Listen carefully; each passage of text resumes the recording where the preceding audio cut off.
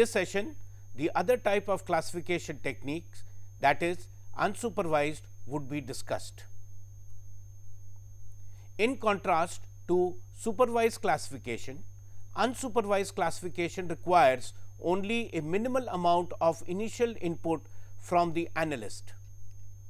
It is a process whereby numerical operations are performed that search for natural groupings of the spectral properties of the pixels as examined in the multispectral feature space.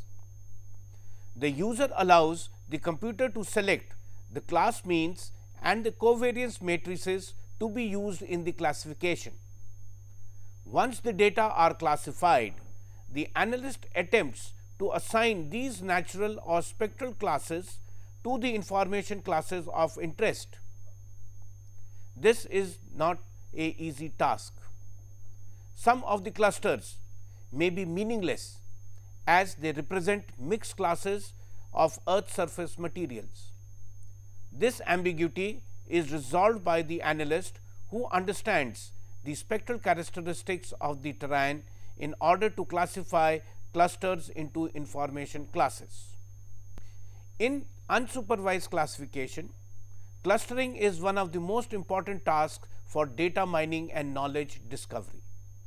It attempts to find subsets within a given data that are similar enough to warrant further analysis. It organizes a set of objects into groups or clusters such that objects in the same group are similar to each other and different from those in the other group. These groups or clusters should have meaning in the context of a particular problem. In clustering, one of the important and fundamental tasks is the definition of a proximity or a similarity function between two data objects, and second, the overall optimization search strategy, that is how to find the best overall grouping according to a optimization criteria. Clustering, commonly known as unsupervised classification, does not need any training data and is specifically useful when the user has limited knowledge about the data. Clustering algorithms partition data into a certain number of clusters, that is groups, subsets or categories. However, there is no universally agreed upon definition.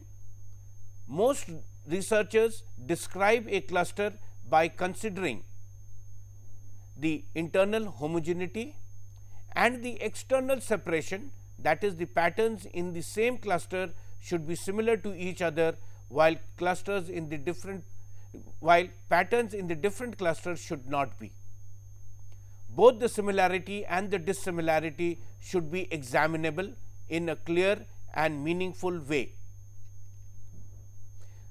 The process of clustering can be explained by four basic operations. First, feature selection or extraction. Second, clustering algorithm design or selection. Third, cluster validation. Fourth, result interpretation. This slide shows the flow chart of a typical clustering procedure. We have the data samples which are being represented as data cylinders. This data is then subjected to feature selection or extraction. Based on the results of the feature selection or extraction, the suitable clustering algorithms are designed or selected, which identifies the clusters which have certain spectral groupings in terms of similarities, and the clusters are also identified on the basis of certain dissimilarity conditions. After the clusters have been identified, then these clusters have to be validated, that is what is their actual interpretation of the same, what they actually represent needs to be done. Based on this, the result interpretation is carried out, and subsequently this becomes a part of the knowledge which has now been generated from the digital data sets using unsupervised classification. However, we find that there is a reverse flow also, primarily because once the knowledge has been upgraded, this knowledge can now be used again to make certain improvements to the clustering algorithm or to the feature selection procedures which may be there, so that better clusters could be identified subsequently which have meaningful understanding. So, now let us look at each of the 4 basic processes involved in clustering procedure. First is feature selection or extraction. Feature selection relates to the distinguishing features from a set of candidates, while feature extraction utilizes some transformations to generate useful and novel feature from the original ones. Both are crucial to the effectiveness of clustering applications. Proper selection of features can greatly decrease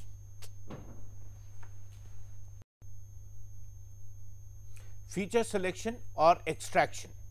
Feature selection relates to distinguishing features from a set of candidates, while feature extraction utilizes some transformations to generate useful and novel features from the original ones. Both are crucial to the effectiveness of clustering applications.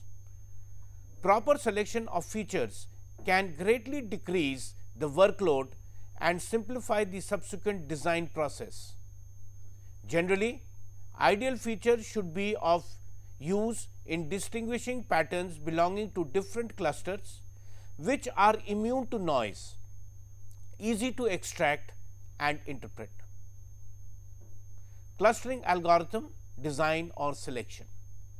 This step is crucial in clustering as it is related to the selection of a proximity measure and the construction of a criterion function. Patterns are grouped into clusters according to whether they resemble each other. Thus, the proximity measure will directly affect the formation of the resulting clusters. Generally, all clustering algorithms are explicitly or implicitly connected to some definition of a proximity measure. Once a proximity measure is chosen, the construction of a clustering criterion function makes the partition of the clusters an optimization problem. Clustering is ubiquitous and a wealth of clustering algorithms have been developed to solve different problems in specific fields.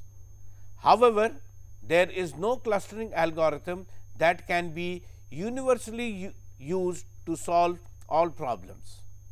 Kleinberg states that it is extremely difficult to develop a unified framework for reasoning to diverse approaches to clustering.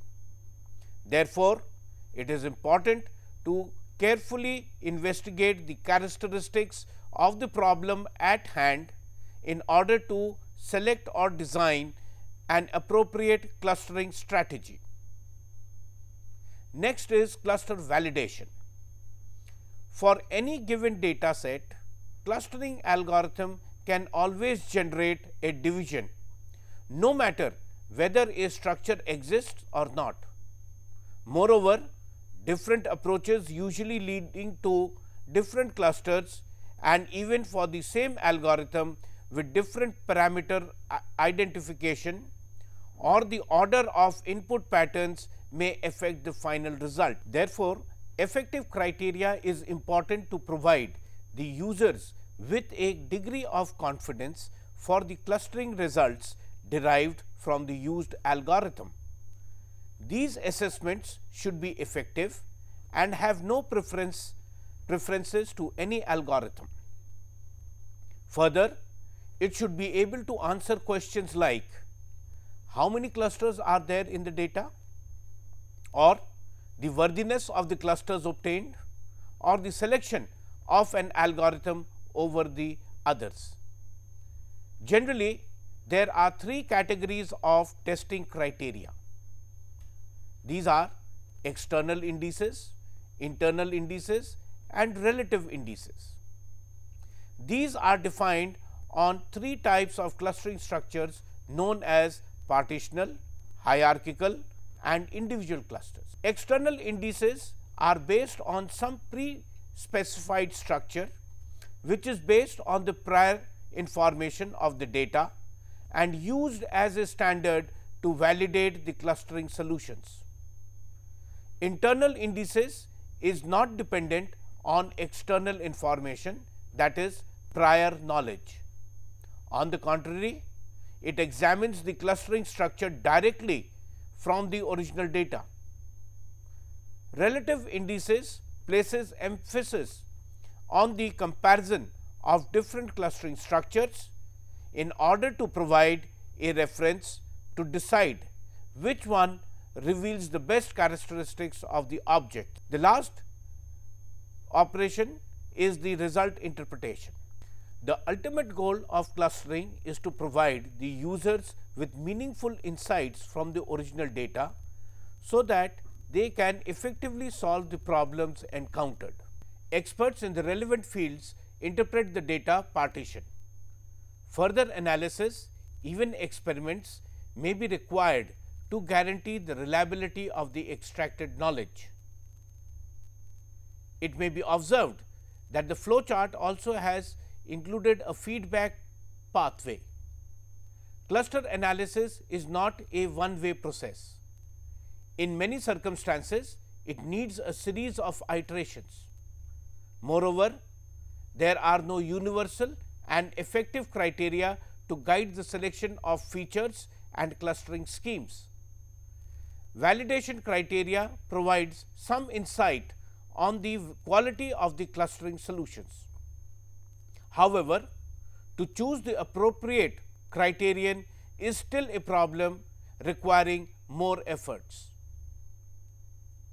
Now, let us look at the various steps involved in clustering analysis.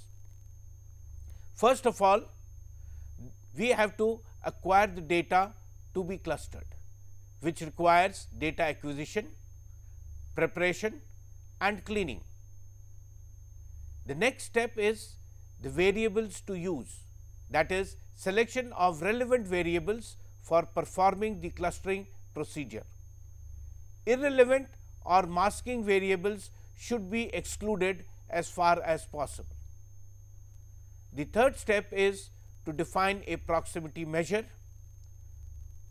The fourth is to undertake the actual processing of procedure of clustering, wherein the number of clusters have to be identified, and there can be a possibility that even no cluster is a plausible outcome. Thereafter, replication of the same may be required, and finally, testing and interpretation. Clustering methods can be divided into two broad groups: partitioning and hierarchical approaches. Partitioning approach aims to divide the data set into several clusters, which may not overlap with each other, but together cover the whole data space. A data item is assigned to the closest cluster based on a type of proximity or dissimilarity measure. Hierarchical approach decomposes the data set with a sequence of nested partitions from fine to coarse resolution. It can be presented with dendrograms, which consist of layers of nodes, each representing a cluster. This type of clustering is best represented by a dendrogram, which is a tree that splits the data space recursively into small subsets. The simplest approach for hierarchical clustering is to form each individual data points and then recursively merge two closest points, which may be based on a type of distance measure, into a subset until the whole data set is in one cluster. So, based on this, we can now identify the general classification of clustering methods. Under partitioning clustering methods, the next level could be distance based, model based or density based. Density based methods could be further categorized into neighborhood based or grid based, and under each of these we may find that there are different algorithms which have been developed. For example, in distance based we have k-means, Clarence, which are the most commonly used. In model based we have MLE or EM. In neighborhood based we have DBS scan and DOC, and in grid based we have click and N-class. When we look at the hierarchical clustering, under distance based we have single link or graph based. Under model based clustering schemes we have the Frasley approach. In distance based, under neighborhood we have optics, and under grid based we have grid clustering. Thus, we can see that under different clustering approaches we have different types of algorithms which are available. However, in the subsequent slides I would discuss two very commonly used clustering approaches which are available in commercial softwares. Clustering algorithms used for unsupervised classification of remotely sensed data generally vary according to the efficiency with which the clustering takes place. An example of a conceptually simple but not necessarily efficient clustering algorithm has been used below to demonstrate the fundamental logic of unsupervised classification known as cluster. This algorithm operates in a two-pass mode. In the first part, the algorithm sequentially builds class clusters. In the second part, the minimum distance classifier is applied to the whole data set on a pixel per pixel basis, where each pixel is assigned to one of the mean vectors created in pass 1. So, let us look at the two passes which are there. Pass 1, which is cluster building. During the first part, the analyst may be required to supply 4 types of information. First is radius of the cluster R, a distance parameter for merging cluster C, the number of pixels to be evaluated between each merging of the clusters N, and the maximum number of clusters to be identified by the algorithm Cmax.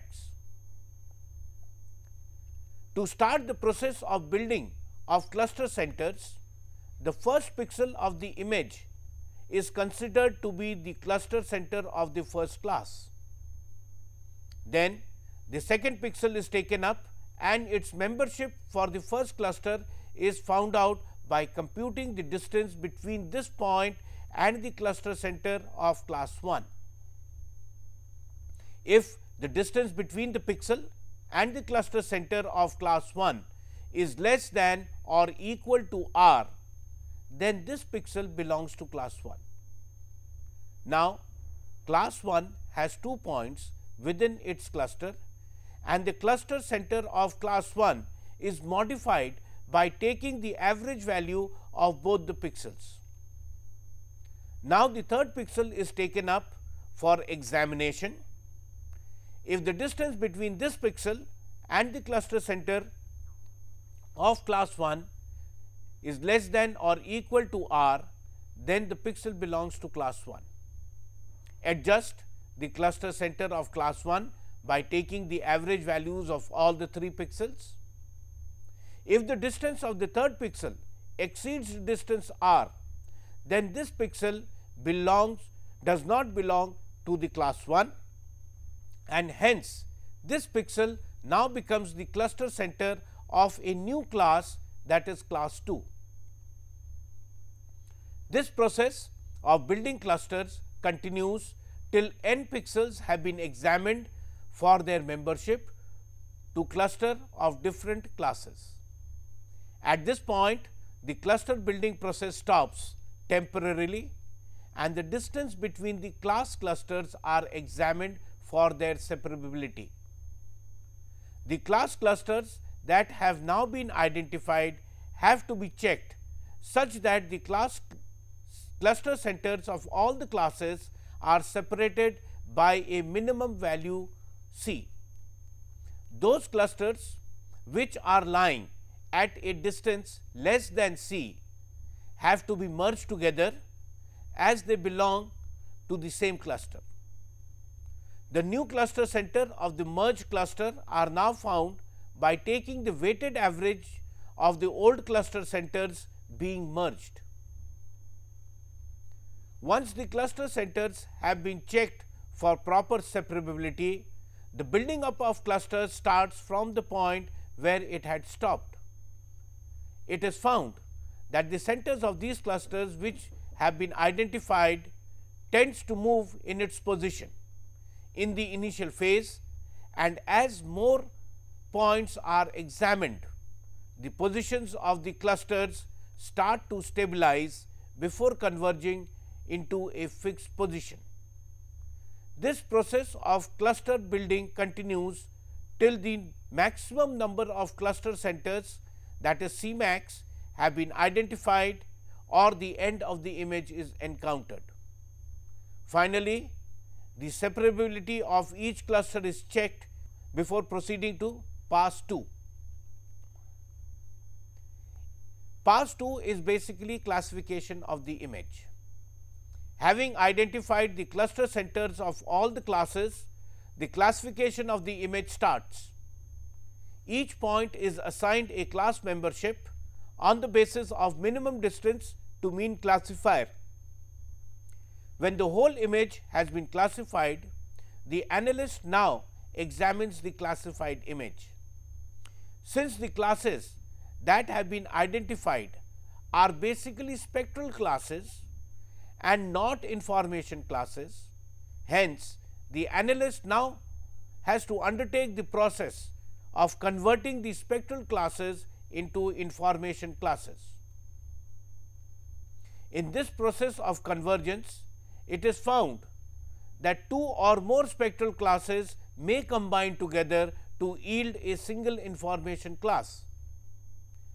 This process is rather a tedious, cumbersome and complex, hence requires a great amount of expertise on the part of the analyst in merging many spectral classes into one information class.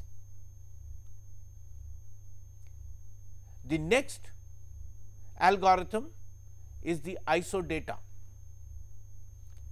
The full form of ISO data is Iterative Self-Organizing Data Analysis Technique A.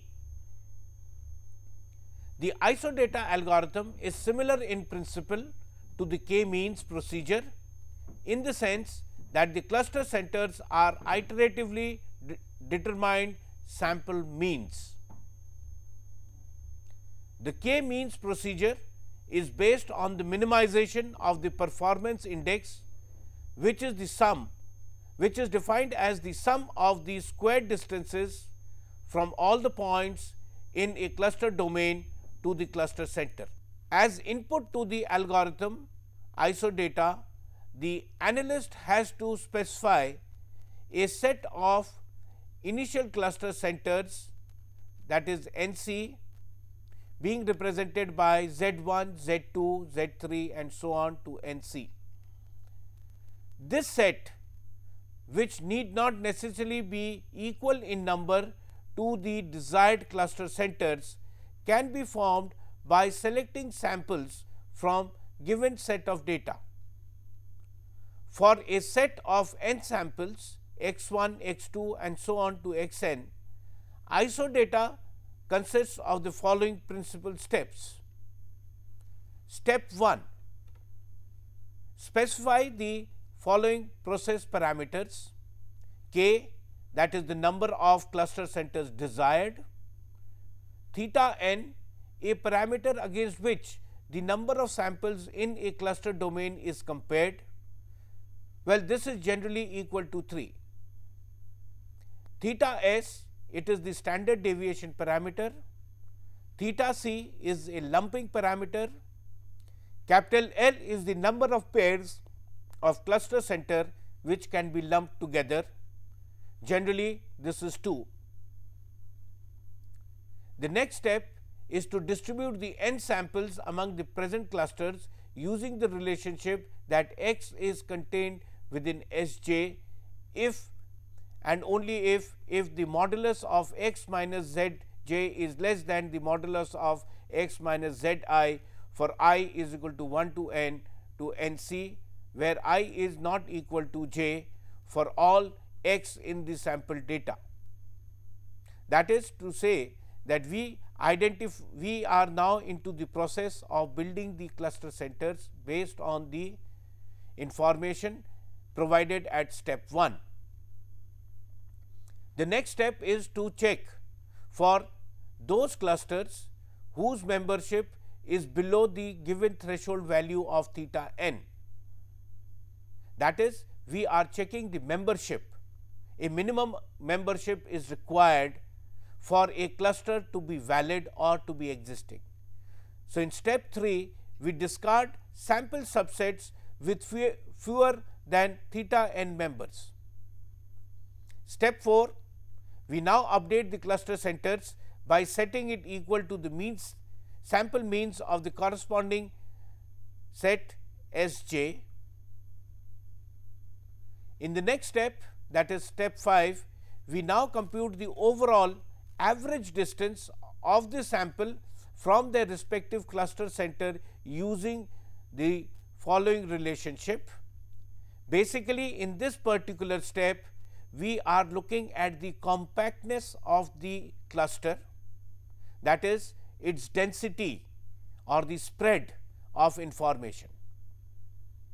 A value of dj, which if it is small, it is an indicative of that the cluster is a compact one.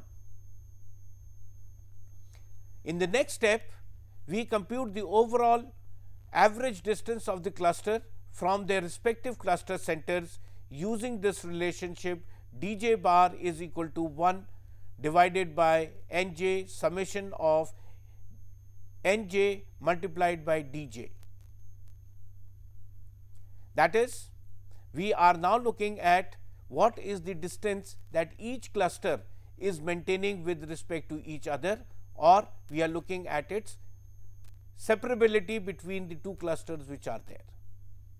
Having done this, the next step is the step wherein we identify whether the clusters which have been identified need to be merged or they need to be split. So, step 3, there are 3 sub rules.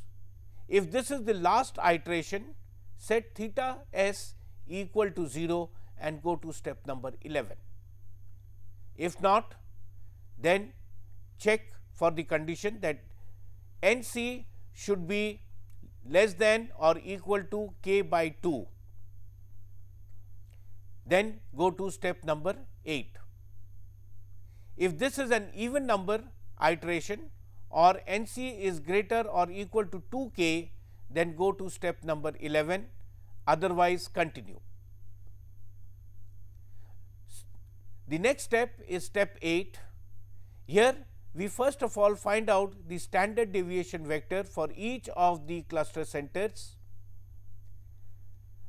Having computed this, we now go and find out which is the maximum value of standard deviation which is there and denote this as sigma j max. The next step, which is step number 10, that is for any sigma max j is equal to 1 to 2 to NC, we find out the condition that whether sigma j max is greater than theta s and that the condition that dj is greater than d and nj is greater than 2 theta n plus 1 or nc is less than or equal to 2k, then split the cluster into two centers and increase nc by 1. If splitting takes place, then return to step number 2, otherwise continue. The next step is step number 11. In this, we first of all find out the pairwise distance between all the cluster centers.